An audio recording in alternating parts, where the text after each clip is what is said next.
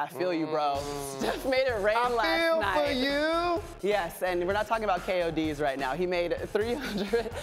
Some of his shots were, you got it? You did there. I like what you did there. 337 feet worth of shots. That's the second most in any game of his career. That includes 4 30-footers, and that's the most in a game in his career, Jalen. I just have one question. When he rolls out in warm-ups and does what he does, and then you continue to see it in the first quarter where he's shooting 72%, is there anything that anyone on this planet can do to stop him? Not at all. And for young people who love sports, remember, the only time that success comes before work is in the dictionary. And Steph continues to put it in.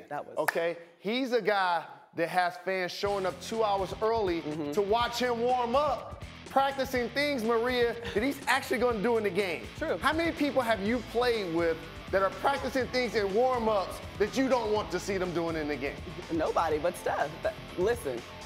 And so, because we saw the finger roll, the play that he did in the warm-up, the finger roll to the moon, that actually happened in the game. Preach to me. And so playing with Reggie Miller, great off screens, great off flares, a knockdown three-point shooter in clutch.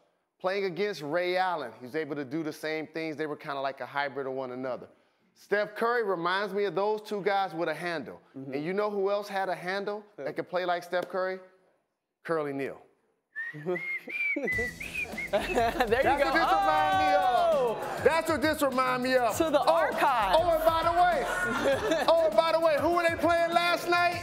They look like No, they do look. the Washington Generals. And so I always wondered what it would be like if a Harlem Globetrotter played in the league. Thank you, Steph. We appreciate you. Thank you. You're far too kind. The more This is you the modern day Curly Neal playing in the NBA. And he does have curly hair, so it works. Greenie.